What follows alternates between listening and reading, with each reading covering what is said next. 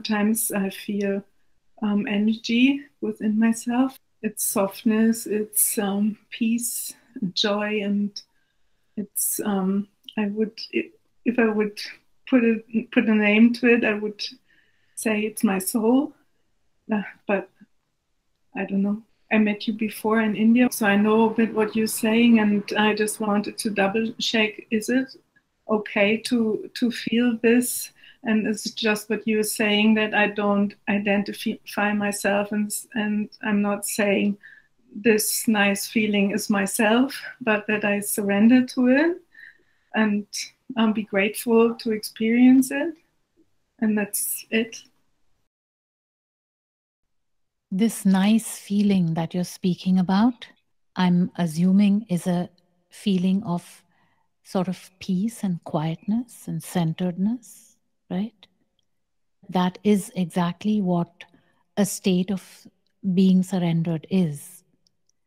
It's not about saying, I am that. It's about an experience that you're experiencing. This Christine is experiencing that. There's a difference between saying, I am that, and saying, this is experiencing that. Surrender means to see that.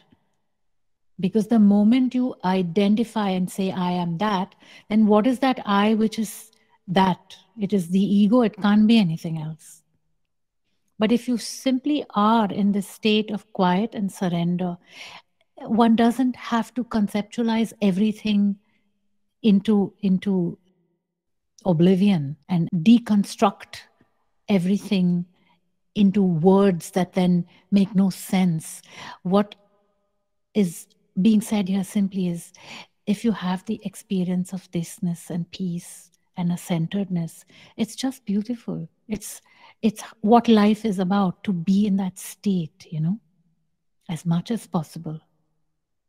When I speak about this ego identification with thatness, that is more in the context of those who actually have this feeling that they are that simply because they detach from everything around. So it's a detaching and then this experience of I am that. But what happens is that no transformation is happening. So all those things that cause the problems in the first place, from which the person is retracting, get worse. So that when they are back into that state, it's even worse than it was before. I don't believe that that's what you are speaking about. You're speaking about a simple state of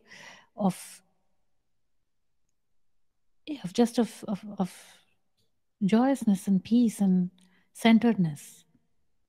And that's how life should be led in every moment. So you know what I mean?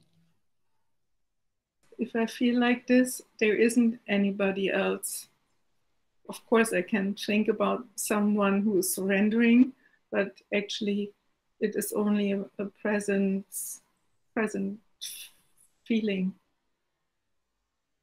Yeah, it's presentness, but it's thisness. When I speak about surrendering, I'm not speaking about someone who's surrendering. These are sort of steps, stepping around the ego.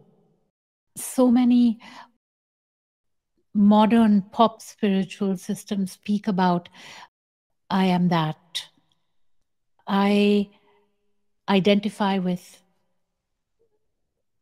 the consciousness. I am the consciousness. Who is this I that is the consciousness? Where is such a statement even coming from?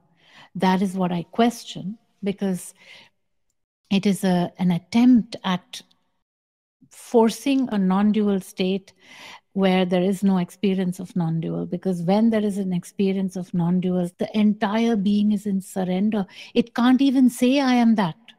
It can't say anything. It just is. As you said, there is no this surrendering to that, but just isness. But it's not an I am that experience. It's not even an I am experience. It just is. And it's this, and it's eyes open, and it's present, and it's connected with the other, not detached. There is no detachment from everything around, but a connect, an embracing of everything in a presentness and in a thisness state. So when I look at you, I don't see someone detached and in a glass house and sort of walking 1 foot above the ground, which is what I've seen by the thousands in the subcontinent, but also in Europe, also in America, mainly seekers who are in this idea of I am that. All this has nothing to do with me.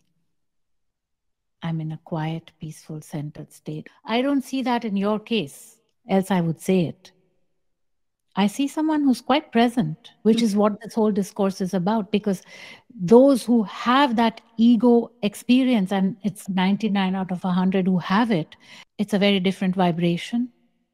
There is a clear detachment from that which is causing them pain, rather than a transformation of the circumstances that are causing that pain in the first place. So the peace that is experienced is an ego state. It's an ego idea. It's a concept that is held on to. And there is a difference between those who are holding on to that concept of I am and those who just are. And that is what I address. That is what actually the big battleground or the battle is about. It's a war, actually. It's not even a battle. It's a war against a spirituality which